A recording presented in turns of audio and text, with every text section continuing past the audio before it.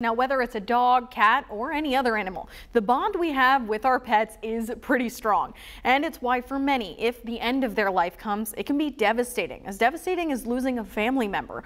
One young woman who knows that loss is now helping others with a unique and inspiring gift. Janet Shamlian met up with her along the coast of Maine.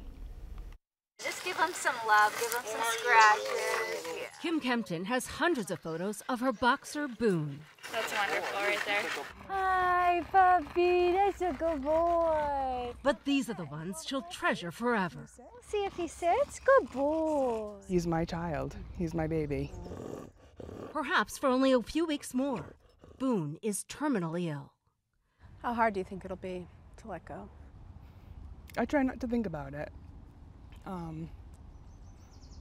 Because I don't remember what life was before him.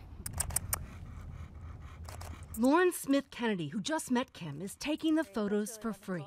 Go ahead and put your hand up to the side of it. Yeah, just like that. And then, yeah, that's gorgeous. Just as she has for dozens of other pet owners over the past year, grappling with the heartbreak of a relationship coming to a close.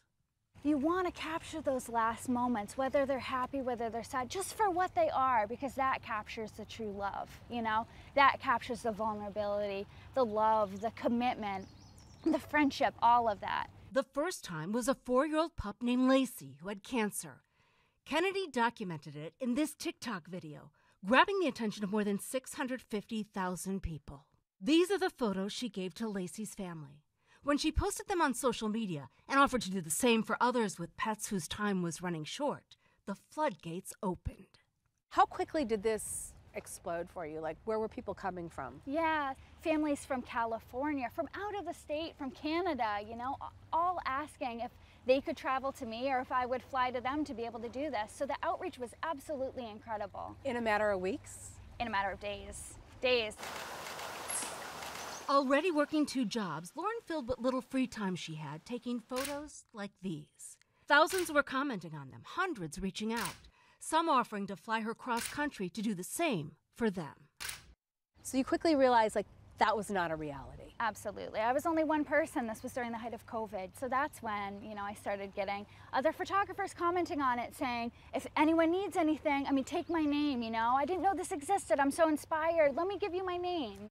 The 28-year-old created this website, now with the names of more than 700 photographers worldwide, willing to take the end-of-life pet photos.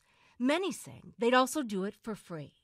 It's called the Tilly Project, named for the cat Kennedy loved and then lost.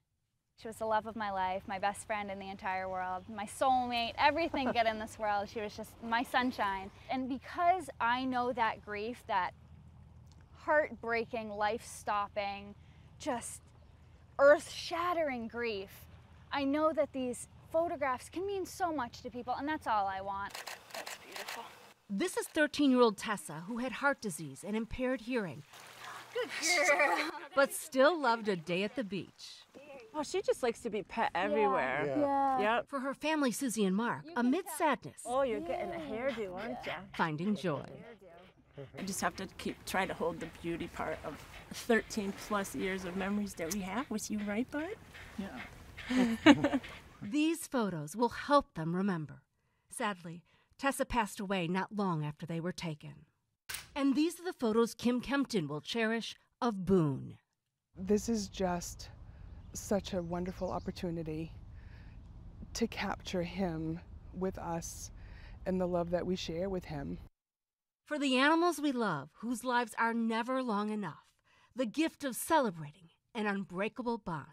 It's a snapshot of time. It's a snapshot of that true emotions that you can have forever, that you can look back and say, I was feeling absolutely heartbreaking, but man, was that a capture of my love.